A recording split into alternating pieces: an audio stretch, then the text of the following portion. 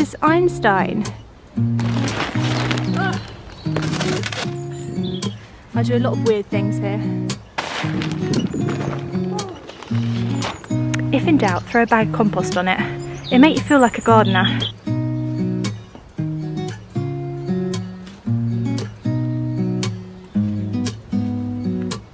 Good morning everyone, I'm back. Welcome back to my allotment diaries. If you are brand new to this channel and you have just found it because maybe you're hoping to start your garden in 2024, or maybe you've got a new allotment plot and this is your first year on it and you want to know what to do or what an allotment plot kind of looks like, maybe don't judge me on that one, but this might be the channel for you. So I'd love for you to hit the subscribe button, follow along my journey. I will be vlogging 3 times a week, every week throughout the year 2024, showing you all of my allotment journey and how it all progresses, and hopefully giving you a few tips and advice as well, but I can't promise that because I'm not an expert.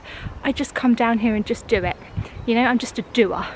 Just before we go any further, I just want to say a massive thank you for all of your New Year wishes. I hope that you had a lovely New Year's as well, and a lovely Christmas if you celebrate it.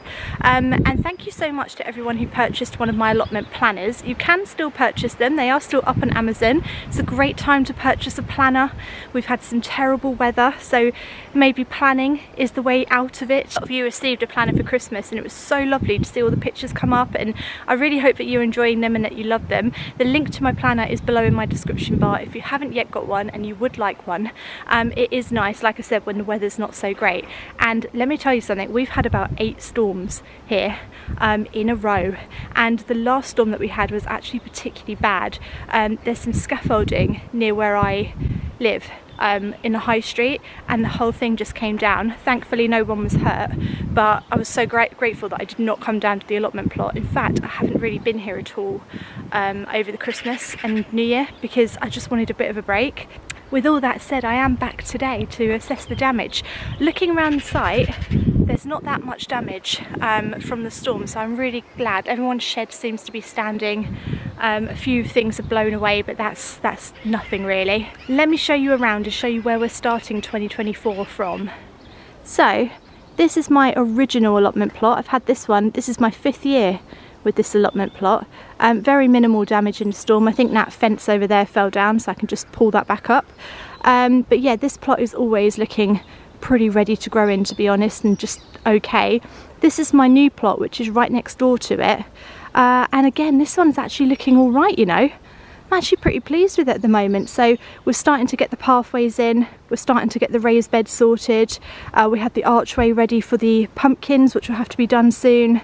And then the back just needs a little bit more clearing, but luckily it has all died back. Unfortunately, the squirrels and the wind have had this now. My lovely little bird feeder has become that. So let's sort this out first. Haven't seen Einstein yet, but maybe this will perk him up a bit.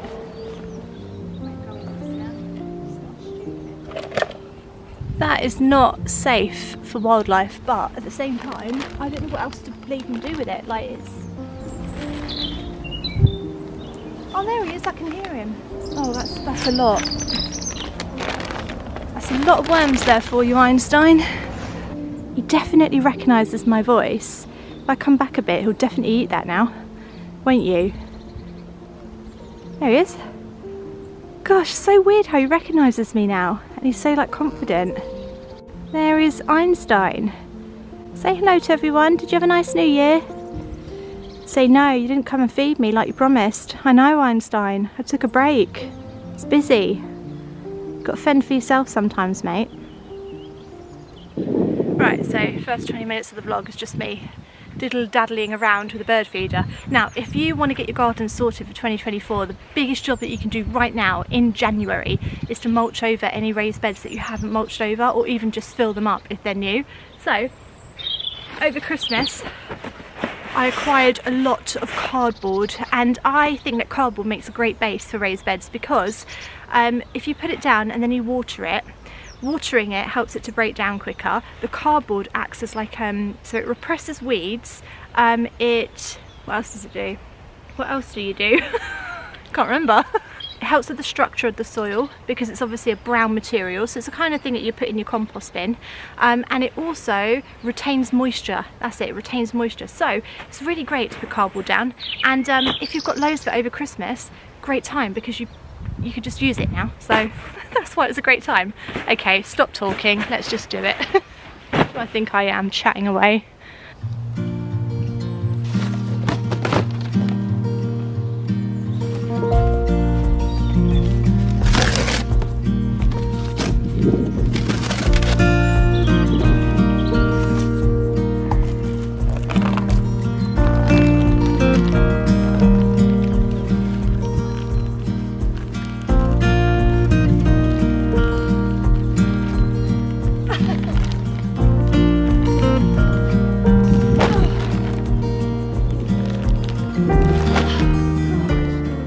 Surprise, surprise, New Year, same problems, I can't find my scissors, so I'm going to have to open it with a saw, which is a very strange thing to do, but I do a lot of weird things here. I mean, I don't think it's weird, but a lot of you think it's weird sometimes, so I think it's very clever.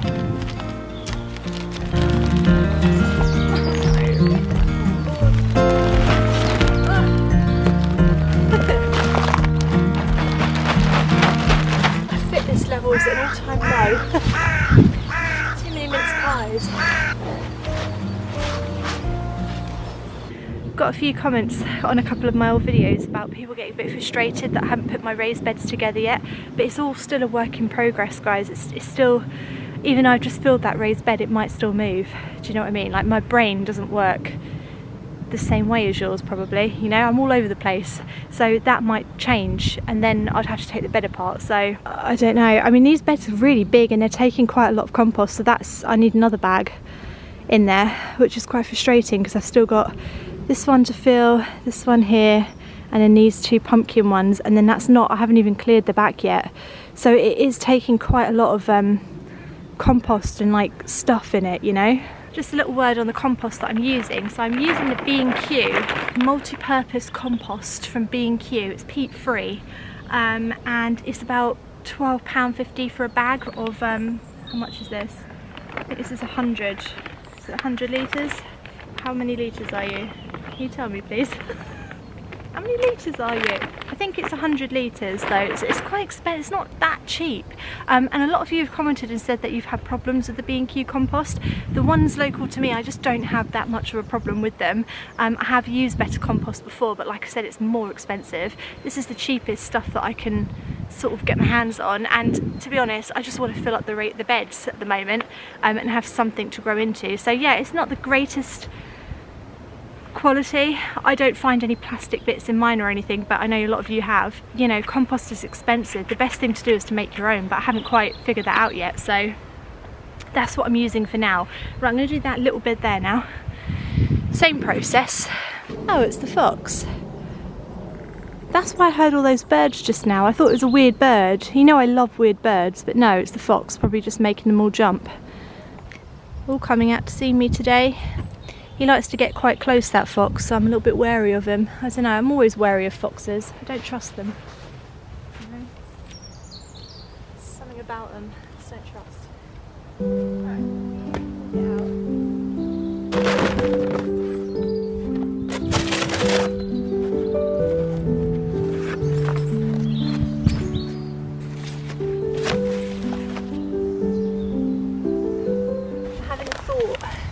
Tell that I'm having a thought. I'm having a thought and I'm thinking, I'm running out of cardboard, and actually this bed might not be a bed that requires as much cardboard. Like, that bed needs the cardboard more. Yeah, I'm making an executive decision as CEO of my plot to move it. I'm really sorry, bed, you're not going to get that. I think this bed here, and I'm going to tell you why, there were more weeds coming up here and I can already see weeds starting to grow in here, which is concerning. And I think because there's weeds already growing, and there isn't any weeds growing in that one already, I think this bed here needs more mulching, so I'm going to use the cardboard here just in case I don't get any more. I'm sure I will get more, but I'm going to put it in here. A lot of allotmenting is just guesswork, guys. I don't know. It's still a bed. That's all I've got, that's it. There's no point doing half a bed like that. I might as well do a whole bed if I can do a whole bed. Yeah, that doesn't make any sense. Okay, right, back to plan A. Back to plan A. Sometimes the first plan is always the best plan.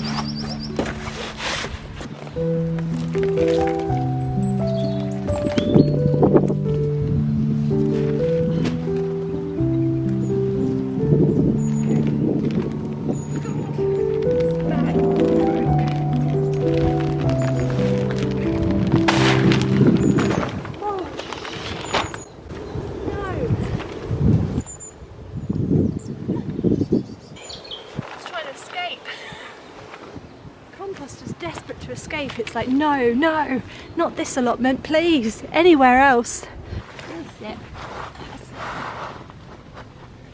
Now we are thinking spring. We are looking, oh, there goes Foxy. Off he goes.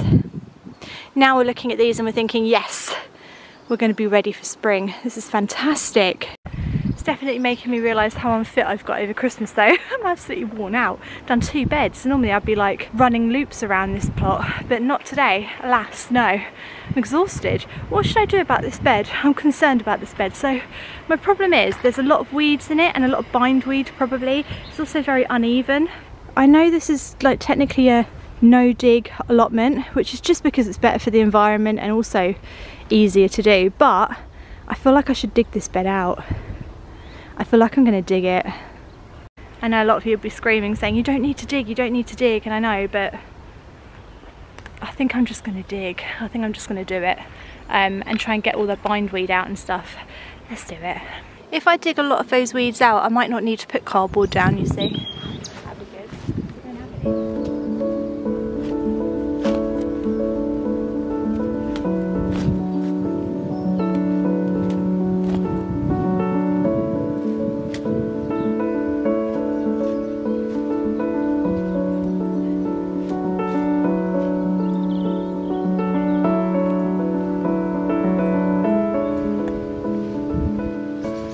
I think it was a really good idea to dig it over actually. I've got a lot of bindweed out, a lot of nasty sort of, just those kind of like perennial sort of weeds and all those roots and stuff. They've all sort of come out, so that's really good. I think that saved me time in the future. I've also got a lot of plastic out, a lot of big rocks, and it's looking pretty good. It's pretty good condition. It's not terrible. So this is an excellent start. I think I'm going to throw a bag of compost on it. If in doubt, throw a bag of compost on it. It'll make you feel like a gardener. You'll feel productive. Oh, there he is. Happy.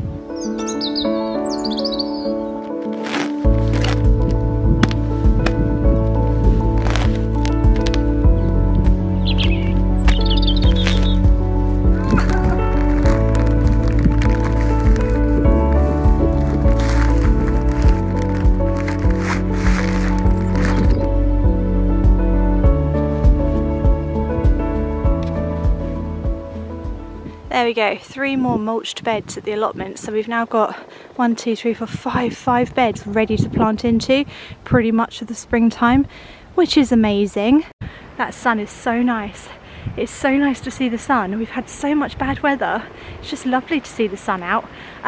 There is one more thing I want to do while I'm here because I might as well.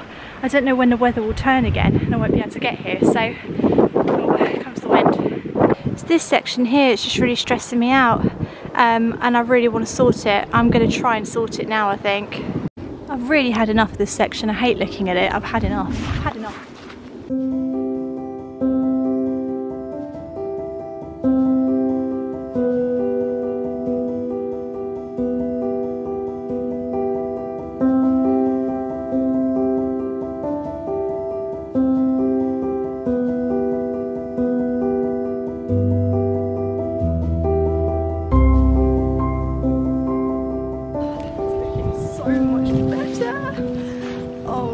That's amazing. So that's all the ground sheets that I can reuse. This area has now been cleared. There's a clear rubbish pile there and a compost pile, and I think there's room here now for another raised bed, right?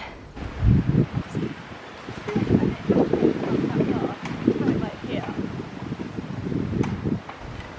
like here? Is that too higgledy-piggledy though? Do you know what I mean? Something I sort of got a bit bored of my original plot is that it's so straight. It's just a straight path with like paths coming off, and I did kind of want that higgledy-piggledy secret garden kind of vibe where you have to like weave in and out of stuff, but I don't want to weave too much. It's not easy figuring out where stuff should go, you know.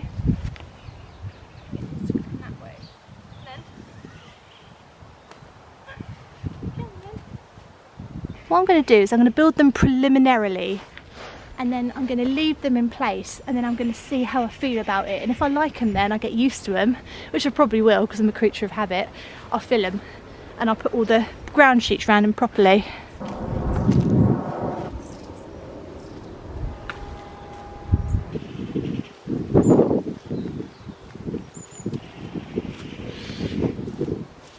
It's not so much the beds I've got to think about, it's the pathway. How am I going to get through? Actually, I really like it. Oh, hang on a second. Standing back here, I've immediately changed my mind. I like it. I do like it. This is sort of what we've got going on there. So we've got the path coming here, then you walk there, then you can go straight through the pumpkin archway. There's a bed there, and there's a bed there. I do quite like it. It's a bit iggledy-piggledy. Let's try and walk it. So we begin in the archway.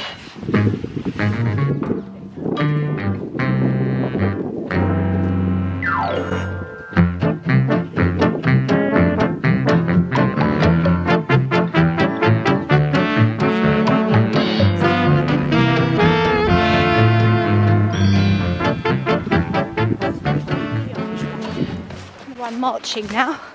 Sometimes marching helps.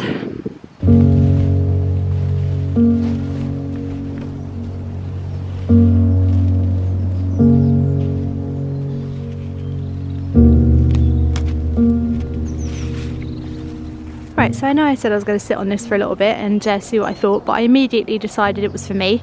I've started to put some of the pathways in just to see what it looks like. I need a little bit along here as well, and then that will just be wood chipped over.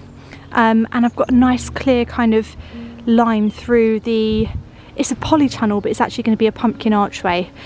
So that's sorted there, and then I've got 2 new smaller beds here, which I think is excellent. I think it really works. So if I come back in here now, you can see what I've sort of done. I've started to clear this area. I was thinking of just getting a screen for that, because I don't know what to do with it. I can't get to the dump yet. We just haven't had a chance to do it, and it's so much rubbish. And then all these ground sheets here are still being reused. I'm going to reuse all of them. They are fantastic quality, and they're just making my pathways. So that is now that bit, and that was giving me a lot of anxiety. I'm really happy that that's sort of sorted now. So just a little bit more compost and filling up and stuff, and clearing and tidying, and that front bit of the plot is ready for spring. So I can kind of relax about that now, and that gives me time to move on to this end bit of the plot. It kind of ends at the moment at the end of the pumpkin archway, but all of this down here is mine as well. It's just a section that just needs sorting out. So that's on the job for January. It's on the list. So it's just like an end bit. Just needs a bit of clearing, and then that should be another, ooh, what do you reckon that is? Like 1, 2, 3, 4, 5, 6 foot? 6 foot garden maybe down here. Absolutely fantastic. But for now, all the front bit is pretty much done.